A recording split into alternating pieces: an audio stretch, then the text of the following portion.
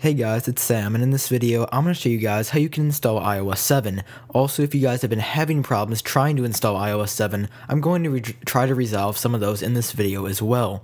So to start off, the easiest way to do this is just to go into the Settings app on your device, click on the General section, and then click on the section that says Software Update. Depending on how fast your internet is, it may take a while after the checking for Update page, but after that's done loading, you should see a thing that says iOS 7 or iOS 7.0 Update Now.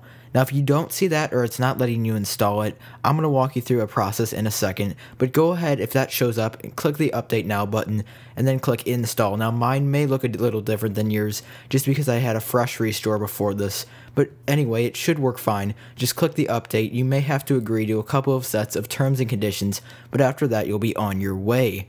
Now, if you've been having issues updating via the over-the-air way straight from your device, here's a way that I think will fix it. So you're going to want to go onto your computer and then launch iTunes. Now, there's a chance that there may be an update for the iTunes application on your computer, so you're going to have to update that before updating your iPhone, iPod Touch, or iPad to iOS 7.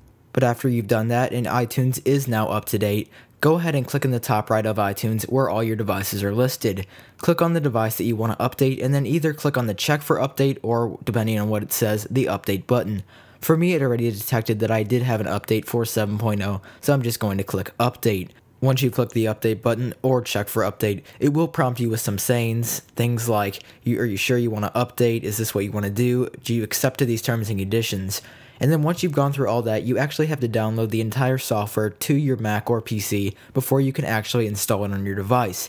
Now that will take a long time. Mine was over a gigabyte for my iPod Touch 5th generation, as you see I was using before, but it will depend on your device. So depending on how your internet is, mine is a fairly quick internet. It's not anything like 100 megs like that, but it's roughly 20 to 30, so it was fairly quick. It took about 15 to 20 minutes just to download that, so of course I'm going to speed it up because I don't want you guys to have to wait through that.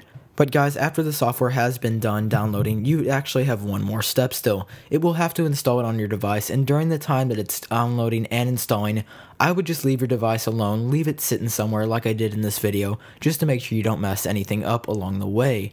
Now, installing is a whole nother process. It takes roughly 10 to 15 minutes once again. Mine took, I think, about probably like 15 minutes, just like I said before. So this is a fairly time-consuming process if you're going to do it over the computer.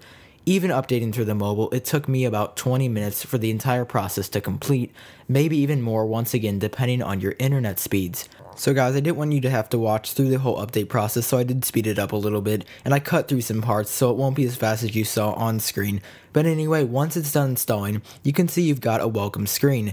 It'll say the update was complete, and then you've just got a few more steps to go through. Just fill in a couple of steps, it's very self-explanatory, and you should have no problems. And then once you're done setting all that up, there's about 5 or 6 cards to go through. You can finally hit the Get Started button. So here we go, 3, 2, 1, bam, you are now on iOS 7 on your iOS device. I'm sure you guys probably have heard a lot about this. It's a complete major redesign. I'm going to have a tips and tricks video coming for you guys in a little bit.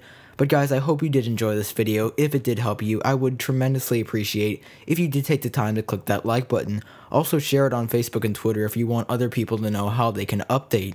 So guys, thanks a lot for watching this video once again, and I'll catch you guys later.